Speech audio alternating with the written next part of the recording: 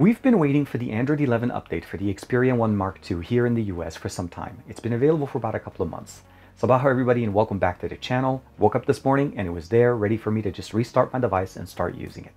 We have a lot of new features, namely the 4K 120 frames per second, but not only that, the ability of using the Xperia 1 Mark II as an external display to our cameras.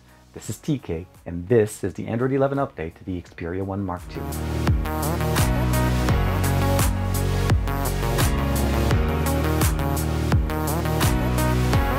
Like and subscribe and make sure you hit that bell icon so that you're always notified to whenever we have new videos on the channel. So there we have it. Woke up this morning, the update was ready for me to just restart. I literally restarted my phone and everything was pretty much ready to go. Now, this is Android 11 for our Xperia 1 Mark II. I did check this morning the US variant of the Xperia 5 Mark II. I did check, and unfortunately the Xperia 5 Mark II in the US does not have that update yet. So hopefully now that we have it on the Xperia 1 Mark II, this should be pretty close and we should be able to get it very soon. Now the first thing we'll start talking about obviously is the main changes, and as I mentioned to you guys in the introduction, the 4K 120 as well as the external capability, the ability of using our smartphone as an external display is here, and it is part of Android 11, which is very, very exciting. First change that we'll notice right out of the bat is the power menu. Now we've gone from the normal small side option that we have on the right side to now what we have is essentially the integrated home controls built into this. You do need to have the Google Home application installed as well as the ability of logging into it. So go in, set up all your automation switches, and you're able to customize them, add them in here. And of course, we have the ability of basically going in there and basically editing the control or adding controls if we need to. Now, the other option that also did change here, let's go ahead and do real quick, is the screenshot functionality changed a little bit. Normally, screenshots takes the screenshot and just shoots it to the top, and we have the ability of editing it directly from the notification panel. But now we have the ability of just jumping in here, and it takes us directly into the screenshot editing tool. So it looks a little bit different, more customizable, available for us, and it's just small aesthetical differences. The recent menu still looks pretty much the same thing. You're able to swipe through, come back. The only thing though is we have the screenshot functionality present here as opposed to what we used to have was basically the option of the recent app as well as the search function. Now it's been replaced directly with the screenshot, and we're able to basically snap it, and once you grab it, it brings it in down here to the bottom, and you can share it or edit it, or of course just close it and it goes away. So very nice minor changes in there, but let's not forget that there is a few other changes changed here directly in the notification panel. The aggregation of messages is now also present here. Unfortunately, I don't have a lot of them in there, but essentially the ability of seeing your active notifications, your silent, and of course you're able to customize them by going into the settings, changing them from silent also, or even turning on priority option for depending on the context that you have. Those are a couple of nice things that are present there. Now, some of the other cool things that they added in there, which are very different. We now obviously have nearby share. That's been provided to us. We've had it on Android 10 before. The screen recorder now is an independent application as opposed to having to jump into the game enhancer, which is the way I've been doing it in the past. I've always added an app into game enhancer to use the screen recording, which is something that we have on Android 10 with Xperia devices. So now it's an independent app. You're able to turn it on and you're right there, screen recording, and customize it and go through. Obviously, we now have the Android 11 number sitting at the top there. Dark theme, obviously you're able to turn it on as well. The other option that I really found very, very functional, of course, is the ability of actually using Bluetooth audio functionality. The music player definitely looks a little bit different than what we've had in the past.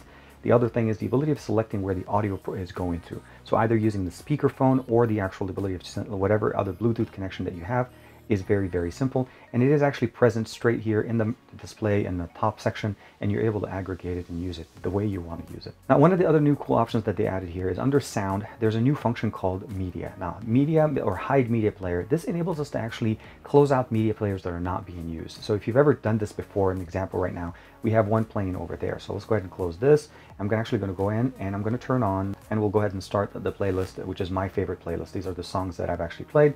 I'll go ahead and reduce it. It goes away. You notice that only the music player that I'm using currently is the one that's staying there. That feature enables basically the ability of just giving us that swiping option so it doesn't actually take up a lot of your screens. So very nice, very simple. Activating it is very, very cool. Again, you just jump in directly into the sound section, and then all you need to do is just go into media, and you can actually turn it on and it'll actually activate for you very, very nicely. Now, one of the other options that we also have here under security is the ability of locking our SIM card so that nobody can actually use our device if you remove the SIM card. So it enables you basically to put in a pin to your SIM card, and it actually makes it a little bit more secure so nobody can just swap the SIM card on your smartphone. Something that's very, very nice. The other thing that we also have here is the permissions section. Now, permissions as part of Android 11 did change a little bit. The ability of actually having things expire, essentially something that hasn't been used for quite a while, it will expire. The permission for it will expire. But an example would be here. I want to be able to basically customize it so that the application that I'm using is either allow it all the time, which is always, allow only while the app is being used, ask every time, or deny. And that's something that is specifically now that you're able to customize within the permissions section. Very nice, and again, part of Android 11. The update includes a function called external display. That's this app that we're using right now. This normally was only present on the Xperia Pro. Now this is going to be part of the Xperia 1 Mark II, as well as when the Android 11 update to the Xperia 5 Mark II. This will also be a function there. Although 4K panel here, this is the same display that we have on the Xperia Pro. The way it works is very simple. When you first get the update, you're not going to see this feature. So you do need to go into the Settings tab.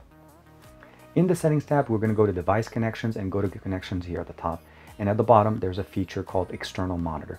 When you turn this feature on, that's when this application shows up in your app drawer. It's not an app that we need to download. It's already part of the OS. So all you have to do is just activate it and connect it. Now, the way this works essentially is very simple. You need to have an adapter that enables you to have USB-C video output. So it's a device that connects output video using USB-C, since we don't have an HDMI in the way we have it on the Xperia Pro. All you have to do is connect it. For me, I'm actually testing it out with the Atem Mini. The reason why we're seeing this inception is I actually use my Atem Mini as a monitoring app, and I have it connected outwards. So as you see it here, this works very nicely. And of course, as you're seeing me now, I'm actually doing the A-roll and the B-roll switch. You get to see it really cool, and it works very, very nice. All of the features that we saw with the Xperia Pro works very nice. So I'm able to pinch and zoom to get the image to fit correctly. I'm able to change the actual aspect ratio, so I can go here, set up the actual screen, and it doesn't change the actual image, but what it does essentially, it just crops the actual the option on top. The ability of adding grid lines, so you can actually have a rule of third grid lines. Also the ability of switching it to 180 degrees, meaning flipping it over if you want to. Give it a second, and then we can flip it back.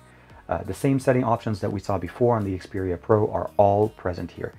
This just added a super functional thing, especially if you love to use a 4K panel on as an external monitor to your device. Now this makes it so much more functional and makes it so much more powerful as a device, just with an update that was pushed over the air by Sony. I have been a massive fan of the Xperia Pro HDMI input.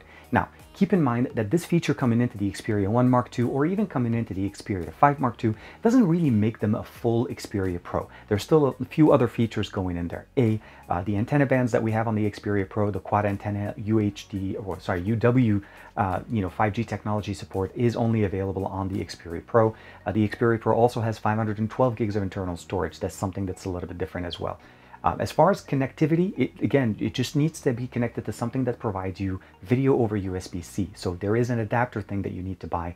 For me, it kind of works pretty easy here because I have it connected to my Atem Mini, which is, again, an HDMI, a USB-C video output source. That's how I usually connect it to my laptop for my live streams. So very happy that the update came through. Let me know if you guys have it. And of course, what do you guys think of all the cool new features that we have within our Xperia 1 Mark II? I cannot wait to get some of those options, of course, available on the Xperia 5 Mark II. Of course, just having it on the Xperia 5 Mark II adds so much more functionality to our Xperia devices, just again, by getting an over-the-air update from Sony. Very nice. Let me know what you guys think in the comments below. Like and subscribe as usual. And again, super excited and super happy that we finally have our Android 11 update on our Xperia 1 Mark II. I'll see you guys in the next video.